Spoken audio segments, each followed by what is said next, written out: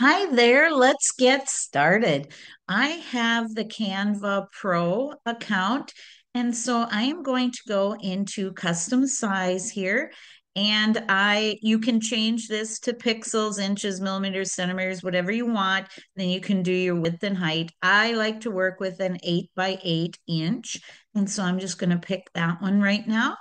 And then I went into my Creative Fabrica account. I have the all access, and I downloaded some fonts and some funny PNG images. Let's see, I'll go and find some here to show you what I downloaded. I'll have a link below for Creative Fabrica. They have some really great things. So I decided to go with like some Mother's Day things and some other sarcastic, funny things. Now, one thing you want to remember when you download, it's going to come in a zipped file. So you have to open that zipped file and extract your files, which I already did. I just wanted to show you that. So let's go back here to my downloads and let's look at some of these. Let's go. Okay, these are fonts. I guess we can start in the fonts. The I'm going to open some of these and I will put them on my computer as well as I will upload some into Canva so that you can see how to do that. Now, I've already extracted these, so let's go back here. Make sure that I open the right file here.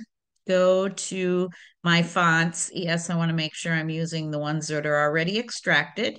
And so I will pick, I don't know what these look like. But I will pick this and see what it looks like here.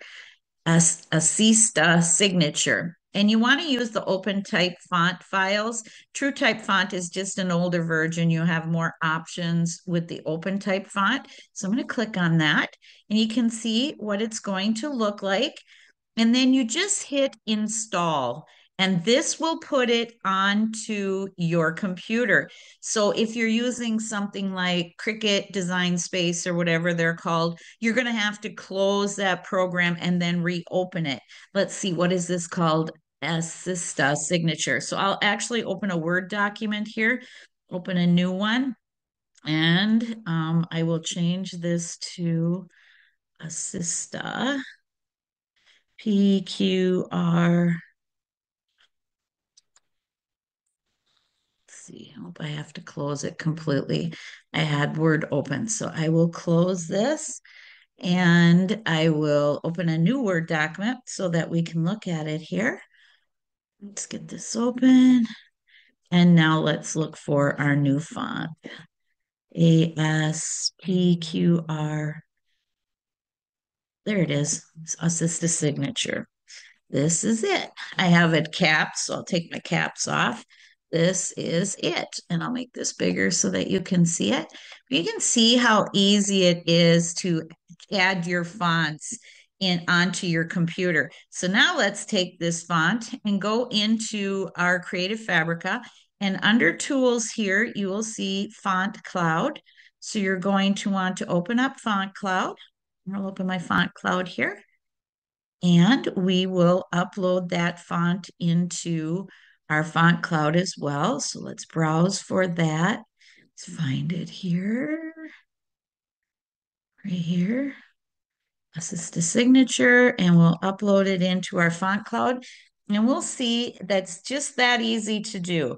Now we will see once it's done, we'll see if it has any glyphs or swooshes, whatever you want to call them. So I'll let this populate here. And we can come back to this as well, but we'll let it populate. But you see how easy that is. Now we have it in the font cloud. So let's go and upload it into our Canva while we're waiting for this to populate here. So what you would do is just go to add a text box. This is the easiest way for me to do it. Add a text box. Then up here where it tells you what your text is, Canvas and click on that because you're going to want to change that and upload a font. And now I'm going to upload that open type font, assist a signature. And yes, we can upload it. We have permission because I have the all access. So here it goes. And now we can look for that font. Here it is. And that will change the font here for you as well. So see how easy that is? So let's get that, make this a little bit smaller so it stays on the page here. So let's change this. I'll just call it Sista. Yeah. No, Asita or whatever, whatever it's called. So now let's go back to our font cloud and see if this is done. Okay, here we go. So now our letters are in the font cloud. So let's look and see if there's anything fancy here that we can add. And there really isn't. A couple things that you could change here, but not much. So let's upload another one. Go to our font cloud here and let's upload another font. Go to our downloads and here's click on that. Let's do this Carly butterfly and see what we get.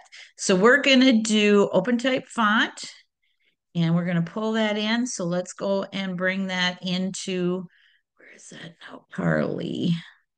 I always forget what they're called. So now let's go. Oh, here we go. It came in. So let's see if there's any glyphs with this. Yeah, there is. There's some cute little hearts here. So now let's go and upload that into our Canva. So we'll add another text box here and we'll go to upload a font again. And I'm going to do that open type font here and I'm going to upload that. And I've got to remember what it's called here. Carly B. Carly, right here, Carly Butterfly. So that's what we'll name it, Carly Butterfly. Now let's go back to our font cloud and see if, make this bigger so you can see it. We'll go back to our font cloud here now and we will look for the Y. We know we have a Y in butterfly, so let's get that one. UVWXY. Oh, that's cute. So all you do is you click on it and then it says character copied to clipboard here. So then you go back into Canva and you just put your cursor where you want it, you backspace, Control V will bring that in. And there is that beautiful glyph.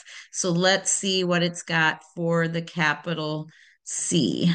It might not have anything for capital C, but we will look. But you can see these cute glyphs that it has here. Go up, but that is how you can bring those into your program. And we can also add that, let's go back and add that to our computer as well. So you just open it up and again, you just, oops, I'm in the wrong one here. I want to go and get the one that we were just working on, that Carly, right here. Carly Butterfly. So you open up the open type font and you just hit install and that'll put it on your computer as well. Okay, so now let's upload some images. So I'm going to go to upload file here and I'm going to go to my downloads and we are going to look at some of these images. I'm going to open this file that says Vintage Mother's Day Funny and there are a couple swear words in here, so just be aware of that. I'm just going to bring all of these in, uploaded here, and here they come up. I'm going to pick one of these and we'll do some changes to it. I'm going to add a page here. Just hit click add a page. Let's do my time alone is for everyone's safety. That's cute. This tough as a mother is cute. Mama needs wine. Let's just bring this one in. Mama needs wine. I'm going to stretch it out all the way. And I'm going to go up here to where it says edit. And you can see here that it's got some colors that came in right here. So if we click on these colors, you can change that. So let's go, let's try this one and change it to pink. We can always go back. And now let's see how it changes the color of her clothes. And then this brown, and this is going to be a lot of skin tone. So we got to be careful with this one. Let's go with yellow on that. But you see how you can change the color? Isn't that adorable? So now I'm going to add another page and I'll bring that same image in. I'm going to go to my uploads and I'm going to bring that same image in here. And now we'll work on this one, see if it's done uploading. I'm not sure if it's done. There isn't much editing we can do until it's completely done. Let's hit background remover. I mean, it doesn't have a background, but that's how I know that it finished uploading. So that, yeah, so it's done uploading. So now we can go to edit here as well. Like I said, you can change your colors here, but you can go here to edit and then go to image and adjust. And you can start playing with some color changes here as well. Do you see how that is changing? And the tint here, you can change that. We can change the light and the dark, brighten it up. You can do this with the photo as well. I don't think I have a photo in here that we can work on, but this would be where you would adjust the colors for your photos as well. So if your photo comes in light or dark, or if you need to take some shadows out, well, maybe I do have a photo that I could show you. Let's click on this. Let's just scroll down and see if I have any photos in here. Let's try. I do have some photos, but there's one that someone had me make a puzzle for her granddaughter or grandson. I might go back to that one. I don't know that I have. It'll be a long way down to find the other ones, but let's pull in a photo here and we'll just play with it for a second. This one was really hard for me to make a puzzle with because of the dark color in there. So the first thing I would do is go into edit and adjust. And the first thing would be the brightness. So you'd want to brighten this up.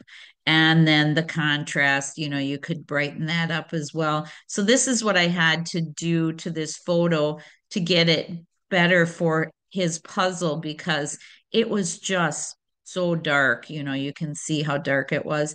And I really wanted to be able to see his face in this. And then again, you can work on the highlights and the lowlights and shadowing, so I did end up using this one for the puzzle and was able to edit that. So now let's go back here and we'll play with some of these colors. And we will go in here and we'll take this brown again and we can work on, you can go in here too and you can see it's right here in the color palette here. So you could move it a little bit and change that. And you see how that changed that slightly. We'll go back and then go forward again. You can see how that watch the dress change color. So those are ways that you can change it. Now we can also go in and we can go into edit. And like I said, I have the Canva Pro, so I can use the magic eraser here. You can go in and take things like this out if you want to, and then you can change things as well. So let's hit erase, and that will take those little star designs out. And so now we'll go back to our page, and then you could also add, you can go under elements here, and we can add, let's add some glitter to this. Um, so you could put some glitter behind. So if you pull something in like this, make sure that you click here, position, and you're going to send it to the back. You want that behind your image. Then we can go up here to the color and we can change the color as well. You can make it match a little bit better to your design, if you want something like that. Um, let's go here. We'll add a page and we'll go back to our uploads here and let's upload some more images here. Let's go to my downloads again and see what else I have here. Funny sublimation bundle. Let's just pull all these. Oops, there's a couple naughty words in there too. So just note that I did not do that intentionally. Let's see. Hey, well, that one's got it. Let's see what this one says. Someone cares, but not me. But not me, but someone. Trust me, someone cares, not me, but someone. Okay, this is cute. The little sarcastic one here. So now let's see what we can do with this design. So again, you could go right in here after it is done and go into edit and we can use a background remover and you could change these letters, get rid of the letters. Let's see. I don't use this one very often, but let's see, grab text and see what we can do here. click on this and see if we can delete it. Yeah, so you could actually get rid of the, oops, backspace there. You could actually get rid of the text that way as well.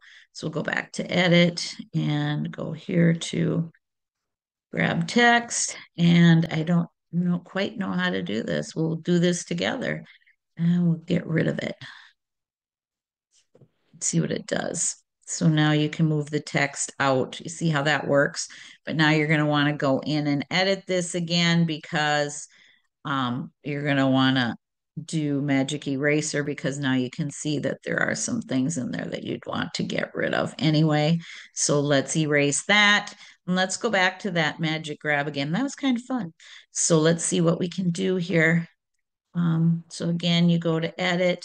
This one we can still, that's separate now, so I could totally delete that. All right, so let's go to edit again. And let's go to remove the text again, grab text, and also you can move it. So let's try to move it here.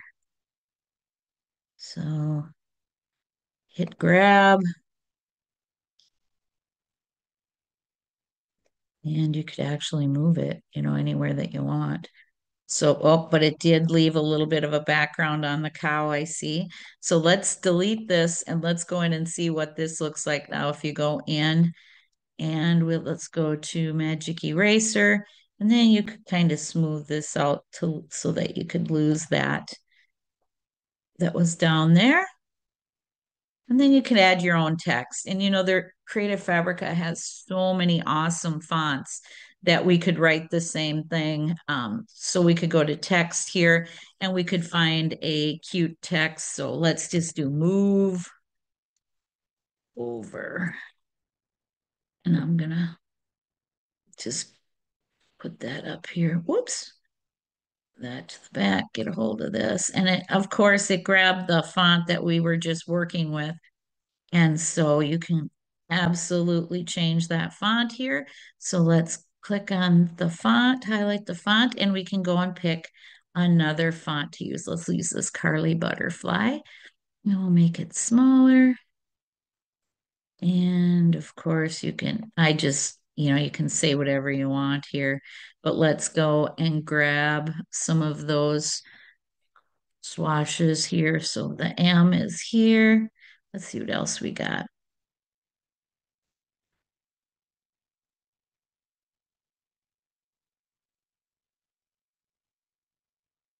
Get the R maybe, huh? Move over. R right here. Wrong way. PQR. Here we go. Click on it. We copied it to the clipboard and then you go in and again, you just backspace over and control V. So, I mean, you can do whatever you want. So now we've edited some photos here or some PNG images. You can make them your own, change things. So I hope this helped and have a great day. Like my video, subscribe to my channel for more upcoming videos. Thank you for taking the time to watch my video. Please like my video, subscribe to my channel, see links below, and leave me a comment.